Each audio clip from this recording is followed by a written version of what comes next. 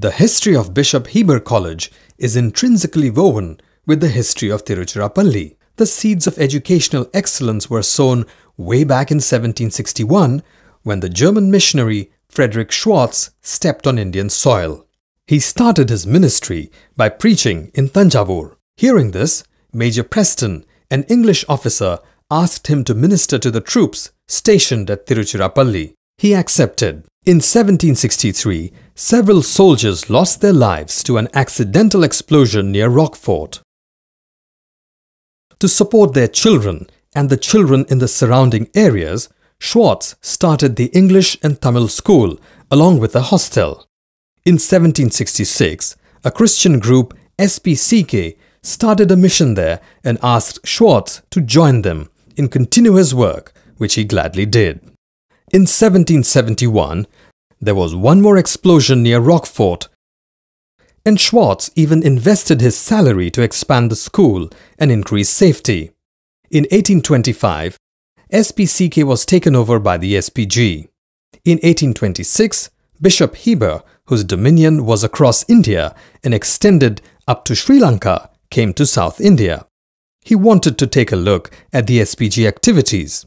He envisioned a college for higher education. On 3rd April 1826, he preached consecutive sermons, visited schools, and undertook other such activities. Tired after a hot day, he went to take a dip in the pool at the bungalow of John Bird, the judicial magistrate and collector of Trichy Revenue District, and passed away there, shocking everyone. He was so well loved that the funeral procession was 2 kilometers long and had people lining up by the wayside too.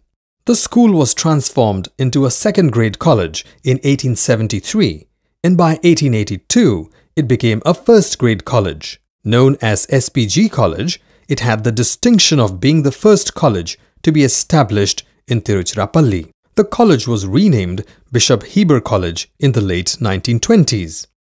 Its Diamond Jubilee was celebrated in 1926 under the Governor of Madras, Lord Goshen. However, in 1934, the college was struggling with financial problems and sadly, it was closed in 1934 and merged with the Madras Christian College. The people of Trichy were very unhappy at this turn of events. Efforts to revive it went on since 1946 but met with no success. In 1964, Reverend Dr. Solomon Doraiswamy, Bishop of Tiruchirappalli, Thanjavur Diocese, put in his best efforts and it worked. On 24th June 1966, the college reopened its doors to students.